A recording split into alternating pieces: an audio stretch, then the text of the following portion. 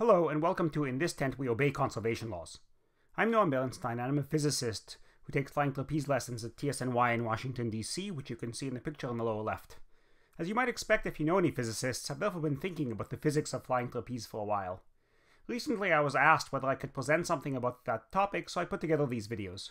I'm going to show you some things about the physics of flying trapeze. How do out-of-shape 40-year-olds do tricks, how better flyers gain or at least not lose any height during the swing, and even flip over while falling like a cat. This is part 1 where I'll talk about the basics of forces and energy in the system, and how do out-of-shape 40-year-olds do tricks. First, let me show you the parts of the system that I think about when I think about the physics of flying trapeze.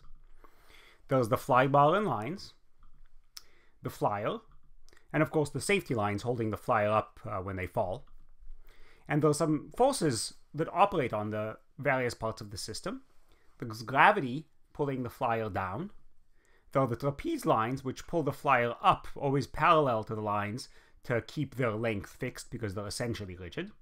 And then the safety lines which pull the flyer more or less up. They're attached to trolley and pulley right here that go back and forth as the flyer is swinging. So first, in this part, I'll start with the knee hang, which is the very first trick that you learn in flying trapeze.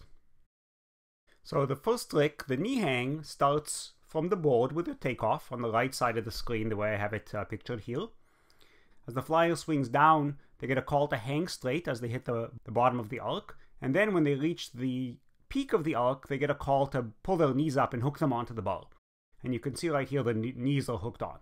So when you see this for the first time coming in as somebody who maybe did not really conceive of doing flying trapeze before, you wonder, how hard is this for normal people to be able to do, to execute this trick?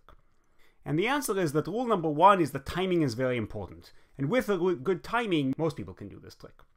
So standing before takeoff, you're on the board, standing still, you feel the pull of gravity, 1g pulling you down, so you feel your normal weight.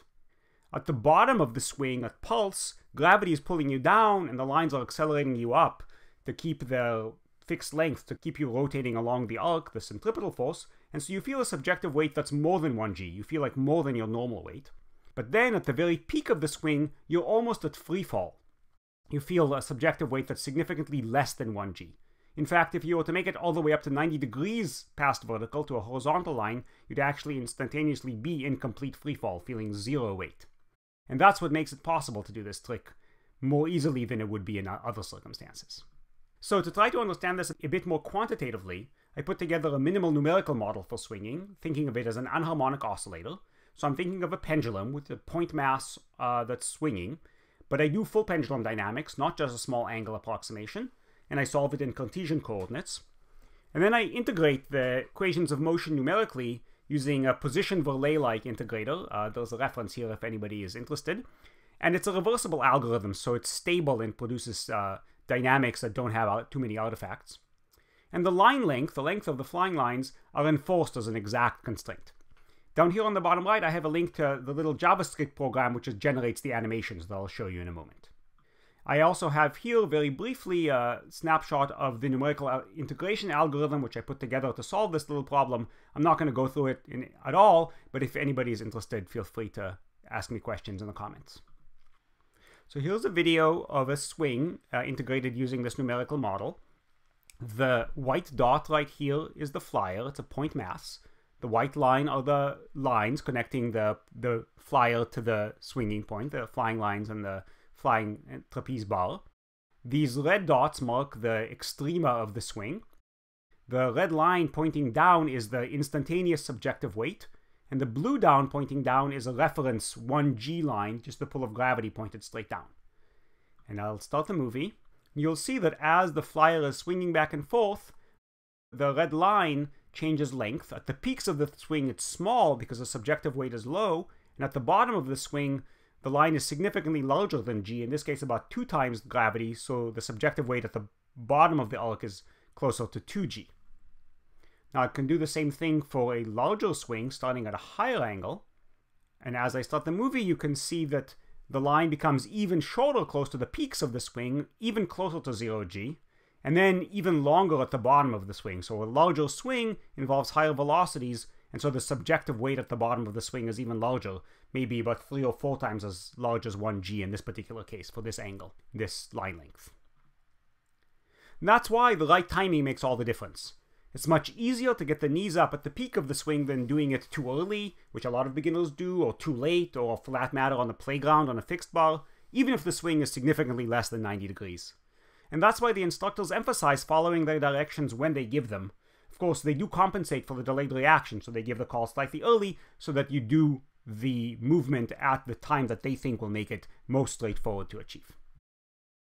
And so that's the answer to how out-of-shape 40-year-olds do flying trapeze tricks. It's timing. Now, we can look a little bit more at the energy balance in the system. So we have the flyer, the flybar, and the lines. And in this very simple model, where we just think of the flyer as a point mass, there's a potential energy, which I label here as V, just mass times acceleration of gravity times the height of the center of mass, this H, mgh. And then there's a kinetic energy term, 1/2 mv squared, where v squared is the velocity of the center of mass, if you assume that it's just a point mass. And if energy is conserved, the total energy has to be a constant. The lines, of course, do exert a force on the system, but the distance changes 0, so they don't actually do any work on the system. They just keep you constrained to moving along essentially a circle, described by the radius, described by the length of the lines. So if you look at what happens to these potential and kinetic energies as the flyer is swinging, this is more or less basic thing you learn in introductory physics about a pendulum. You start out at a large height, 0 velocity, so all of your energy is potential energy. At the bottom, the height has become smaller, you've gone down. The velocity is high, so all the energy is kinetic. There's the least possible potential energy and the maximum kinetic energy. And then as you reach the far peak of the swing, again, the height is maximum, the velocity is 0, so all the energy is back to being potential energy. And the energy sloshes back and forth between kinetic and potential as you go through the oscillation. Now, if conservation of energy were exact for this system, that would mean that no amplitude, that is to say no height, is lost over time. Of course, in real life, that energy is not conserved because it doesn't include all of the different terms that really should be included. There's certainly drag as you're whooshing through the air. Maybe that's negligible, you're not going all that fast, but there's the possibility of dissipating energy by jiggling the air around. There's friction in the flybar and lines at the attachment points where the lines are swiveling, and there's vibrations and stretching in the lines. There's definitely friction in the safety lines. As the trolleys and pulleys move back and forth, you dissipate energy, and there's also vibrations and stretching in those lines. And finally, and in some ways most preventably, there's potential for dissipation in the flyer. Anytime the flyer changes shape, that energy comes from the potential plus kinetic energy that I showed earlier, so that's sucking away energy from the pendulum, and then it ends up being damped by the muscles. But anytime you lose that potential and kinetic energy that are really involved in the pendulum, you lose height, and you need height to be able to reach the catcher. So you really want to prevent that if at all possible. And that brings me to rule number 2, which is to stay tight. One of the first pieces of instructions you get in class is that if you don't get any other instructions, stay tight and straight. And that's at least partially for safety reasons, but it's also definitely to help you retain as much energy in the pendulum, as much height as you can. And you'll notice very quickly that the staff and even the more advanced students are much quieter in the air, with no or at least much less wasted motion. And that's because these loose muscles lead to unnecessary motion, so the system is doing work in the physics sense, force times distance on the flyer.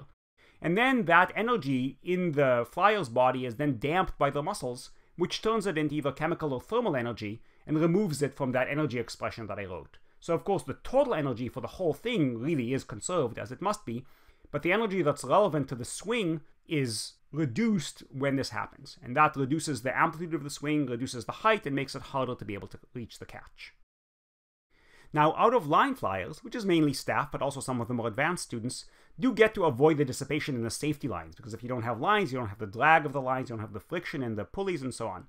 And that is part of why they can fly so high. Of course, their technique is also important, but that does help. Hopefully I've shown you that flying trapeze is interesting as a system to understand through physics, but you should definitely remember that it's also fun and not as hard as you might think, so you should definitely go ahead and try it. I want to acknowledge the people who've helped me in this process, the TSNYDC staff who've taught me what little I know about flying trapeze, Karen Ross for help with the screen capture software, and the Caltech Alumni Association that suggested that I put this presentation together. Hi. Hi.